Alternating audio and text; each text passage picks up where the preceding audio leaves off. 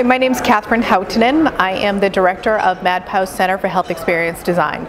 So I run the center at MADPOW, and the whole role of the center is to really bring together people across the health ecosystem to solve those really tough challenges that are really hard for a company to do on its own.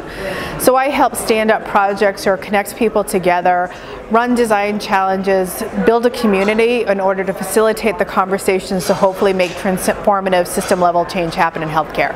I didn't come from healthcare. I'm actually trained as an engineer, technically nuclear materials engineer, and ended up going to design school in an MBA program later in my career.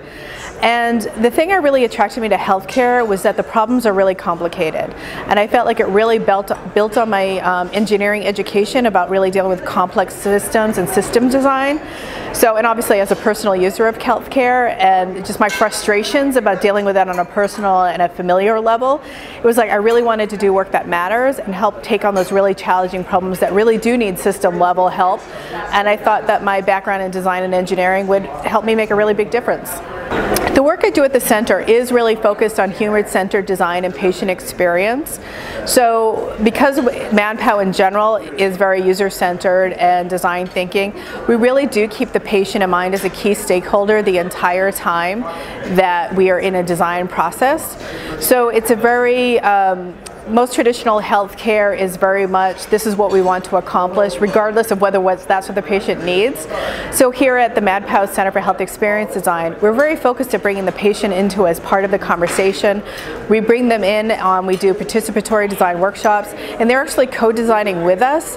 So we make sure that we're designing solutions for the problems that they actually have, not the ones that we think they have. What I'm hoping to create with the center is really solving those really complicated issues.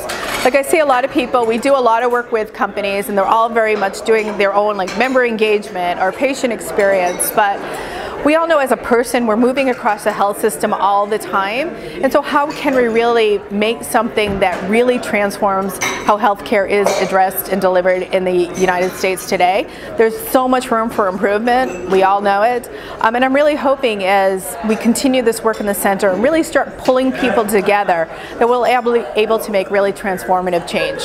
Yeah, we're doing a lot of exciting work at the center, including a design challenge we just kicked off the other day with Robert Wood Johnson Foundation. So I really hope people will come to our new website, CHXD.com, learn about what we do, sign up to participate in the design challenge, look about potential collaborations they might want to be involved in, or even come to us and to propose your ideas, like what sparks you, what's your passion, what change do you want to see in the world. Contact me and let's see if we can make it real.